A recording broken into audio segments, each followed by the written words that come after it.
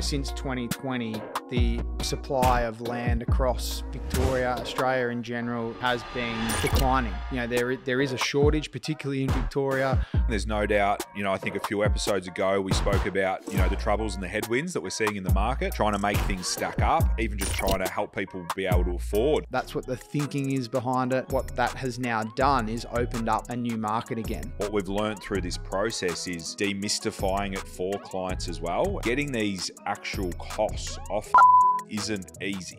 Welcome to the Development Tank, brought to you by ReadyBuild, the best value in knockdown, rebuild and dual occupancy projects in the market. I'm inside one of our ReadyBuild display homes where quality meets affordability. If you're planning a project anywhere in Australia, talk to me first. Scan the QR code or hit the link to book a free call. We'll beat the competition on price, service and value, guaranteed. If you're going to build, you're crazy not to build with ReadyBuild. Let's get into the podcast. Hey guys, welcome back to the Development Tank. We're back in the office and we're back here with Jonesy. And everyone knows what that means. When Jonesy's on here, we've got something big to talk about, something strategic, something business related, and usually super exciting. So keen to get into that with you guys. Please, also, if you're not in the Little Fish Network, make sure you jump in there. The links will be dropped below. The links will be everywhere. You can't miss it. Jonesy's dropped these articles in the network, things that we'll be talking about today, and lots of other value in there as well. So make sure you jump in there so you can dive a bit deeper. But keen to get into it today. Exciting news. Jonesy, thanks for joining me. Thanks, Pete. Exciting news. Obviously, if you've been on our website, it's still a little bit of a work in progress, but we have dropped a new product / service that we've been working pretty hard on behind the scenes. The ReadyBuild Single, ReadyBuild Dual. Obviously, the article that you referenced in the intro regarding knockdown rebuild and the theme of that, or the trend of that in the current market at the minute, obviously with land listings in short supply and this massive increase in interest to build, we've seen an influx in people inquiring in that space. We've also seen great opportunity from an investment point of view, and strong ROIs in doing single dwelling developments. Keen to unpack that with you today. And I think, there will be a flow on from what you would have read with the recent article I posted online. Yeah, 100%. It's super exciting. There's no doubt, I think a few episodes ago we spoke about, the troubles and the headwinds that we're seeing in the market, trying to make things stack up, even just trying to help people be able to afford, their new home or their new development. So you guys have worked tirelessly on curating a product and a service that can help people protect people, which is, to our core, but give them a product that belongs in these blue chip suburbs of Melbourne. We've been able to bring all our experience of delivering custom solutions and custom builds and products to the market. We've been able to work with our large-scale builder to be able to deliver a product that people can be happy with and have a great experience and be wrapped at the end. Super keen to get into that. We're gonna dive into the knockdown rebuild today, which is a massive part of the marketplace. It's a much bigger market than the dual lock space, which we'll save for another episode. But yeah, keen to get into the reasons with you of why people are doing it, why it's on the tip of people's tongue. The ROIs are strong, like you mentioned, and there's just a lot of benefits, one being when the house is falling down around you, knock it down, put a new home, and you get to stay in your street, that you've maybe been there for a long time. So keen to unpack that. I know we've got some episodes coming up with Guru Gav that we're buying these sites actively with our investors and delivering this in quite a risk-free manner and a quick turnaround, and delivering this product into a marketplace that's going to snap it up. But yeah, keen to unpack the methodology and the overall, I guess concept of why we're doing this and what we're doing. Yeah, well, I think if you just look at it statistically, since 2020, the supply of land across Victoria, Australia in general, has been declining. There is a shortage, particularly in Victoria. Well, obviously in that period, we've seen an increase in interest rates, construction pricing, and I think just the ability to balance up decision making for individuals and clients and aspiring developers. The transactional cost of selling and buying, particularly in that knockdown rebuild space. What it's pushed people to do is reconsider their options. And a lot of those decisions come off the back of lifestyle.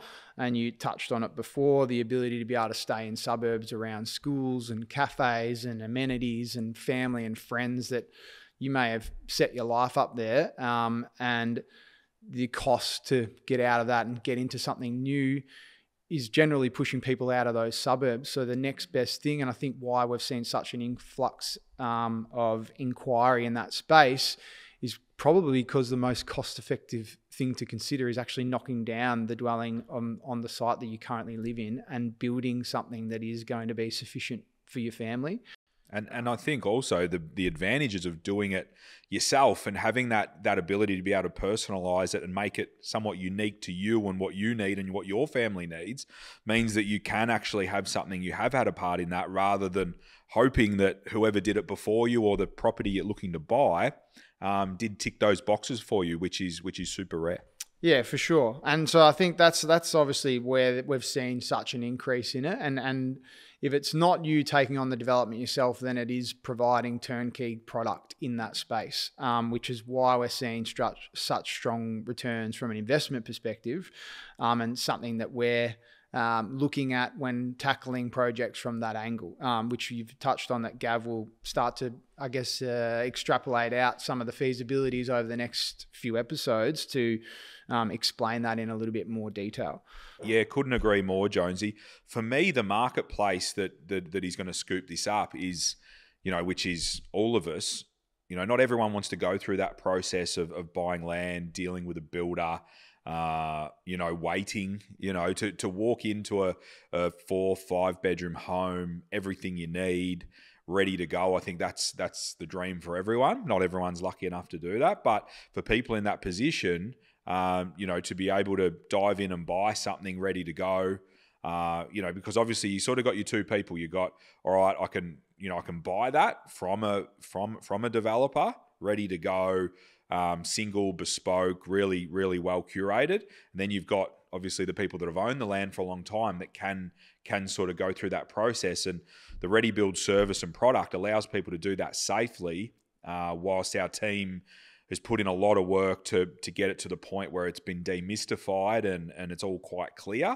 So obviously our product offerings, we can manage that process for you, or you can, buy a ReadyBuild single, which has had all those things, boxes ticked and that sort of thing for them. So I think it's just bringing the marketplace closer to that really successful end project, rather than, I guess, the horror stories that you hear out there, which is, what we've been doing for years, is mitigating risk and carrying our clients through that process and getting them to the end, with smiles on their faces, because usually, most often, it's the biggest investment they'll ever make. Yeah, for sure. I think the one thing is, like, there is still a space for the custom realm. Don't get us wrong from that perspective. Yeah. Like, we will still continue to manage that, but what's happened with pricing, it's just pushed us into a certain area, and we've had to find a new solution, which we've alluded to in previous episodes. But yes. And this is the solution, trying to take the best of, I guess, the volume type space, and overlay that with our experience in project management and internal design, external design, the efficiencies of being able to build cost effectively from an engineering perspective, our ability to be able to project managing and realize planning outcomes. And also the angle in which we look at it from a return on investment perspective. If you're a client, the typical experience is I go and deal with a volume builder, and you hear the horror stories, like really every sort of change you make is cash in their pocket. And how do you know that decision's the right decision for you and the investment that you're making? Whereas we're trying to tackle it from the other way, where we support you and we try and secure your investment and protect you along that journey, guiding you into the best possible outcome. So you realize the dream home that you're trying to create, but at the same time, you're actually, you're not overcapitalizing, you're not overspending. You've got an eye on budget, you've got an eye on timeline. And the reason why knockdown rebuild in particular is such a great avenue is from a time perspective, it's just a lot more efficient. And when we look at it from a dual occupancy perspective, typically we're saying these projects are going to take us 24 months. Knockdown rebuild, you build within the planning overlays and requirements to a certain area, and you can reduce that down to 15, 16, 18 months at worst, which when you look at it then from an ROI perspective, if you're an investor, that's a huge tick.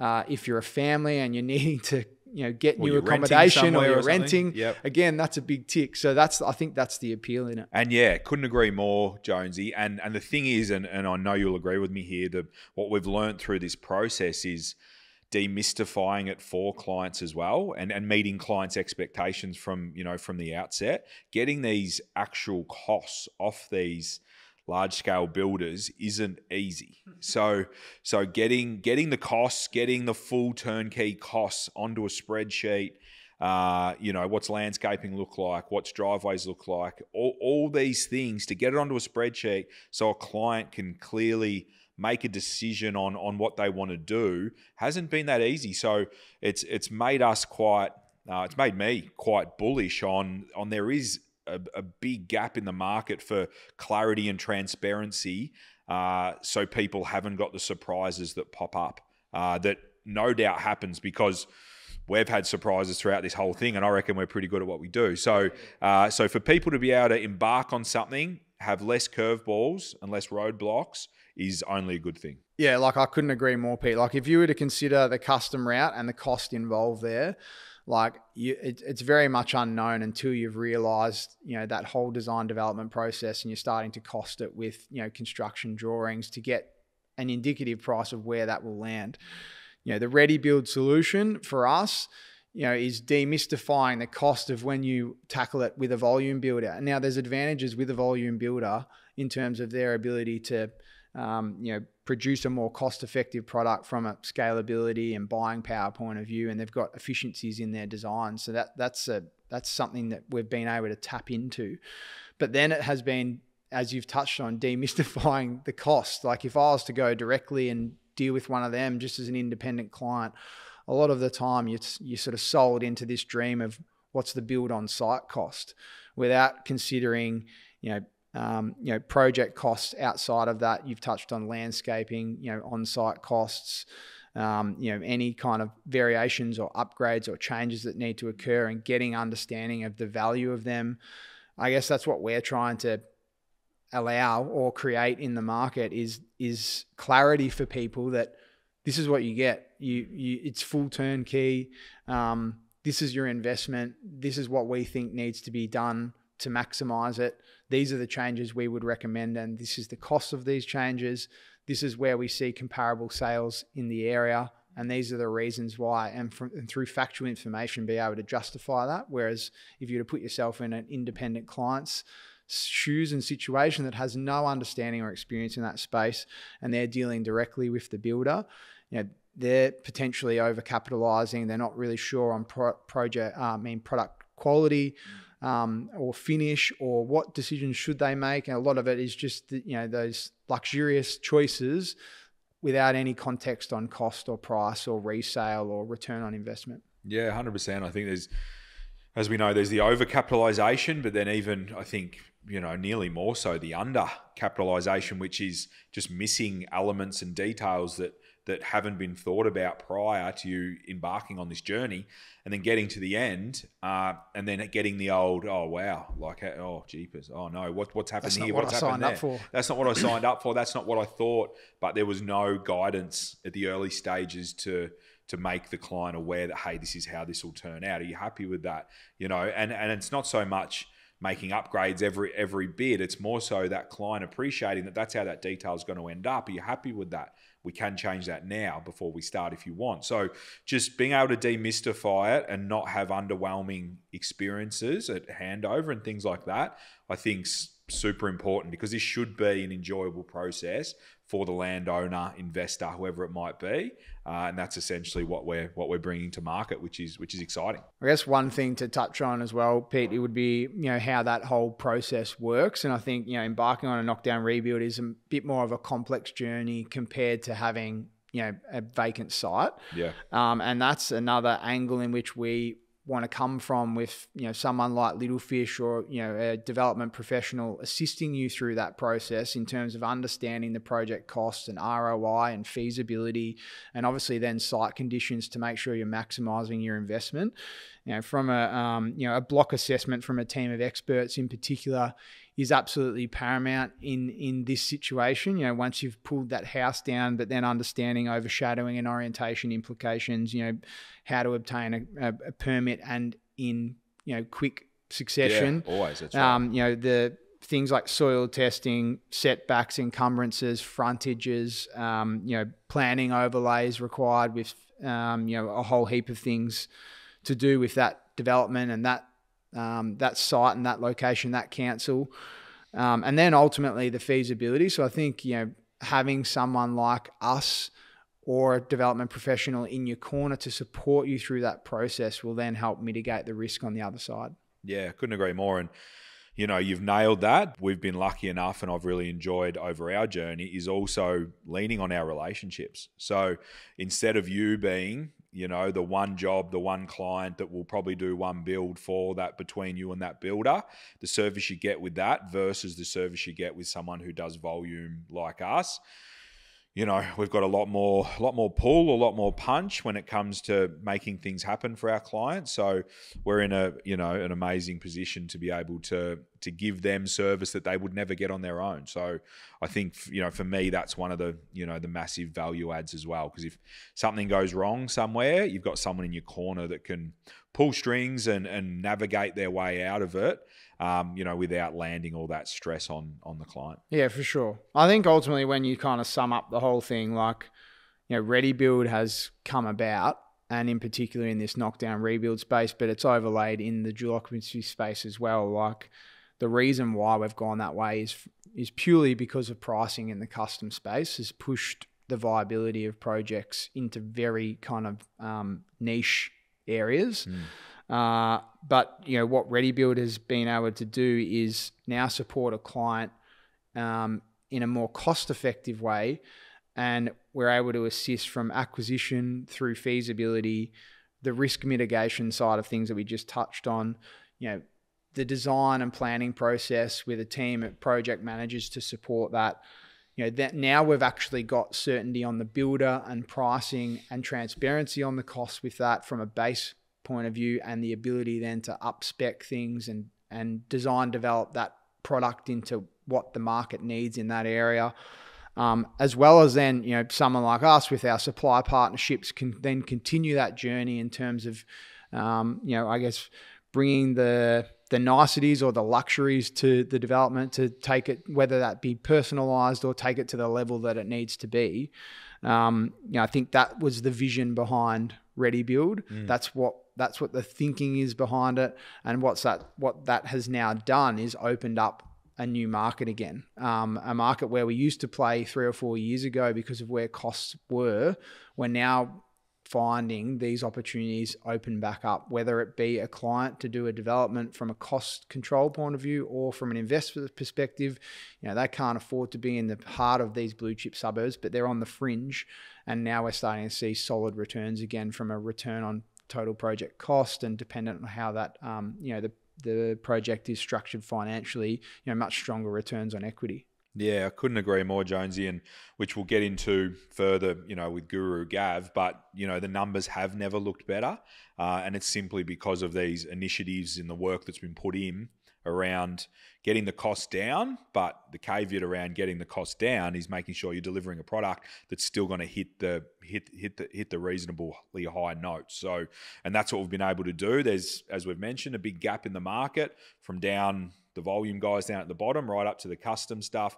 Who's playing in the middle with a product that suits, your 1.5 to $2 million townhouses here in Melbourne specifically, but can do that in a way that the product is something that's going to get those ROIs going. So, amazing initiative, great work from you and the team, sort of dragging it through. Anything to leave us with, Jonesy? It's probably just like it's still not the answer for everyone. Like I still speak to people daily on thinking that this is the answer for everything. It's going to help everything stack up. The true facts are that this is where we're at from a market point of view. This is a solution for some areas, but this is not going to fix everyone's issue by any stretch. Yeah. But I think it's important that you do talk to someone. Like we have got other ways in which we could possibly provide solutions, whether dependent on budget or location. And a lot of that's driven on the return on the project and whether there is or it is feasible to continue on. I guess speaking with someone like myself, I have no issues with being transparent on where I think it sits, but I think it's important you get that clarity.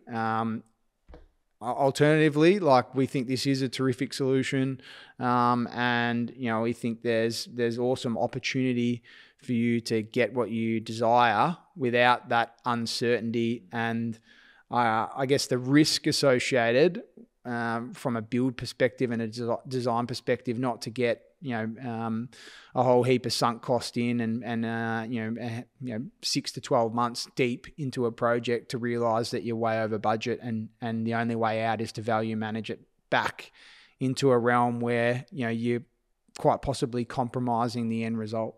Yeah, for sure. I think to have someone in your corner, like we've always said, that has got that eye and those expertise and that knowledge and experience to make sure you're guided into that profitable outcome, that successful outcome, whatever success looks like for you. Usually it's monetary. For owner-ocs, there's other success KPIs in there. But yeah, guided into that successful outcome. So, the biggest thing that you've done in your life is a success, and it is all smiles at the end, rather than maybe having reservations and expectations not being met. For sure. So yeah, awesome work, mate. We'll keep bringing the people what they want, and we'll keep working on things to make sure that people are getting in the market and people are achieving their ROIs. So amazing work. Anyone, please get in the network, Little Fish Network. Like Jonesy said, it's not for everyone, but it is for a lot of people. And get in there, start learning, start asking questions, and you'll soon figure out how you can play in the Little Fish ecosystem. Happy developing.